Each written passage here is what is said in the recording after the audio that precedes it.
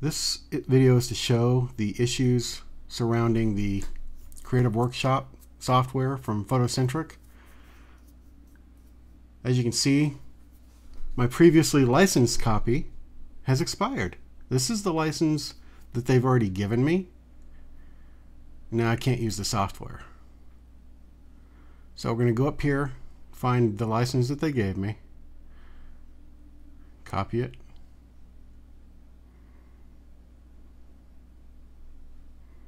paste it in,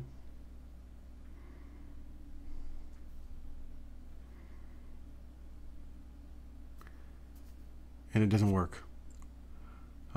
This license key just stopped working all of a sudden. We haven't made any hardware or software changes. This is another issue, a problematic issue that's starting to occur with the Photocentric 3D printer.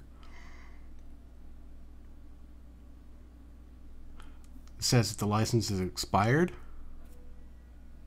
And this license is only, what, 2 months old, if that.